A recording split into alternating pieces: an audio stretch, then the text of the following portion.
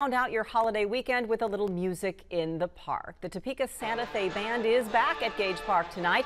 It's their second Music in the Park performance of this summer. The community concert takes place at the Gage Park Amphitheater. It is free. The Santa Fe Band plays a variety of music. They are billed as the longest continuously performing railroad band in the nation.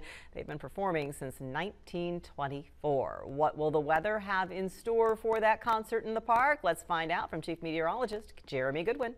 Hi, Melissa. Right now we're dry across northeast Kansas. There is a chance of seeing scattered rain showers, maybe some rumbles of thunder this afternoon and this evening across the area. The severe weather threat is low, but wherever you're going to be, make sure that you are ready for some passing showers and some rumbles of thunder. That's a high likelihood of seeing that this afternoon into the evening hours.